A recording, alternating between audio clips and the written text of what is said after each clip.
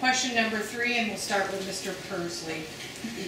In your questionnaire responses, each of you answered with conviction about your views on the county's effectiveness in reducing instances of violent crime.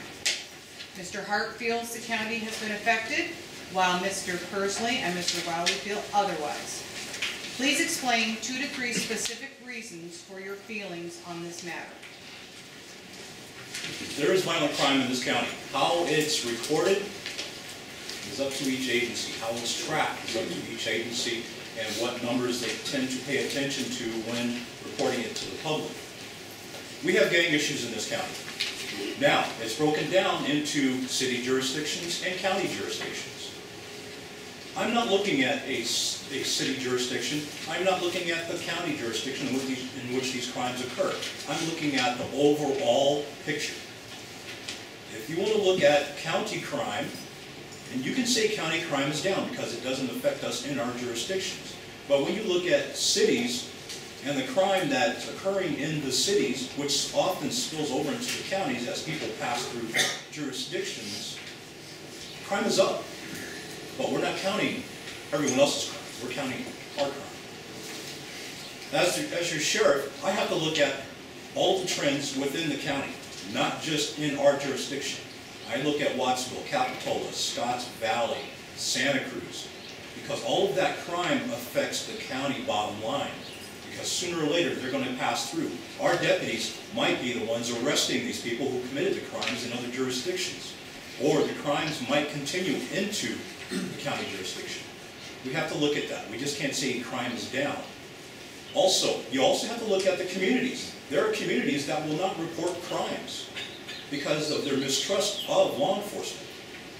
So often, assaults, robberies occur, rapes occur in these communities that we do not get reported.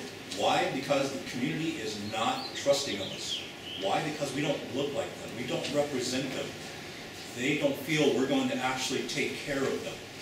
So there is other crime out there that we don't know about. We hear about it anecdotally. We hear about it through rumor, and we have to track those rumors down. It does occur. That's where I have a different opinion as far as crime in this county and the rate that it occurs and how it's reported. We have to look at everything except for not just the sheriff's jurisdiction. Thank you. Mr. Wildey. Well, as Sheriff Rowack said in a letter to the board, crime, both property crime and violent crime, has risen and is rising in the unincorporated area of the county. And that's already happening. Now, Governor Brown has been successful in delaying the release of thousands of inmates into the community. That's why we haven't seen a dramatic rise in the number of people coming back to our county from state prison for a local sentence. But we're seeing more and more people being sentenced to longer terms coming back into the county. That has definitely risen. The average is up to 363 days and that's way higher than it was before. And we have an inmate that's serving 8 years. So we're going to see more and more people coming into the community. With the unrealistic closing down of the minimum security facility, which was a 274-bed facility, and turning it in, spending $25 million to turn it into a 64-bed facility, we're not addressing the problem. We're not going to have a place to put these borderline high-end offenders. And we're going to see more of them released into the community, particularly when Governor Brown's delay tactics no longer work. And we're going to need to address that. We're going to need more deputies on the street, and we're going to need to use tactics that are going to help our response times. Our response times are terrible now because we often only have 7 deputies on the street to cover the entire unincorporated area of the county. And we have a report writing system that doesn't work very well. It's cumbersome, it's time consuming, and that exacerbates the problem. We need to look at the basics of what we're doing. We need to get more deputies on the street to address these problems. We need to address the drug and gang problems. You know, I appreciate that, you know, they have the capital rehabilitative programs. But you know, a third of the CAP, the $5 million something that the CAP program received, went to community services, and it's questionable whether people are being properly referred and whether it's actually getting to those people. So you know, we have to address the treatment issues, but we also have to address what we're going to do when criminal acts occur. And not everybody can be rehabilitated, and there are bad guys out there, and those bad guys are going to victimize our citizens. So I intend to get back to the basics of law enforcement and public safety. Thank you. Thank you, Mr. Hart. Well, I'll tell you some facts. I'm a chief deputy with the Sheriff's Office now. I run our administration bureau, which includes our records division. Every 30 days, or the first of each month, our records division sends a report to the FBI, who then files the statistics under the Uniform Crime Report.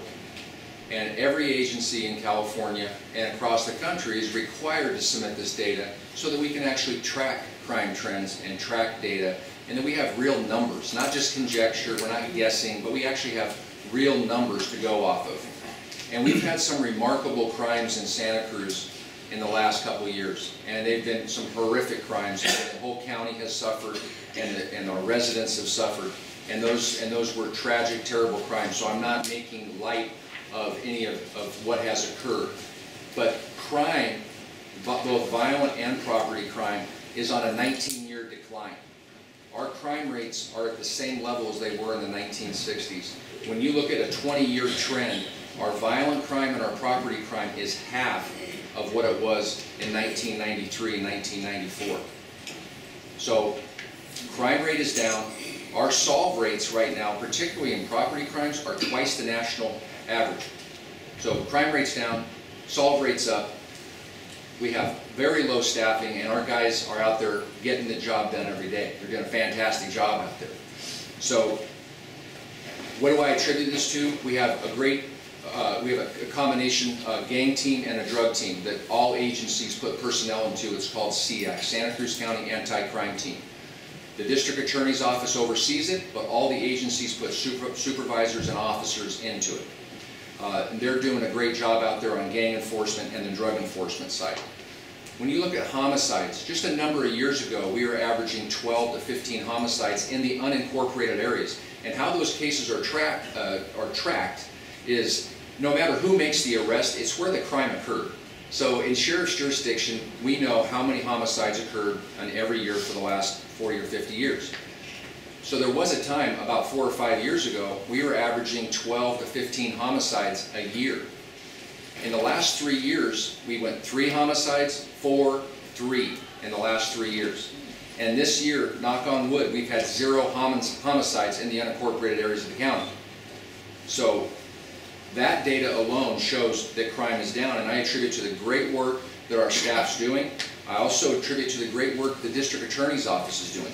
On violent and serious crimes, the DA's office is getting some very good convictions, and they're getting some very serious sentences, and the violent criminals are going off to state prison, and the non-violent, non-sex, non-serious criminals are staying here in our local facilities where they're receiving treatment, education, and program.